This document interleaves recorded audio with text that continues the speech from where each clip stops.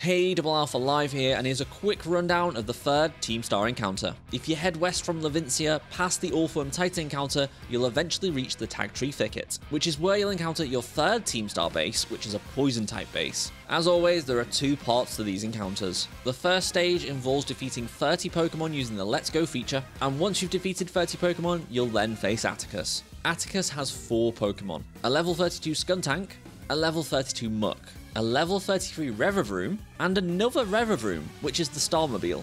For poison types, make sure you're using ground or psychic type moves. Once you've defeated the base, you'll get the TM102, which is Gunk Shot, and as well some Pokemon materials from Penny, as well as some League points. Make sure you like and follow for more Scarlet and Violet guides.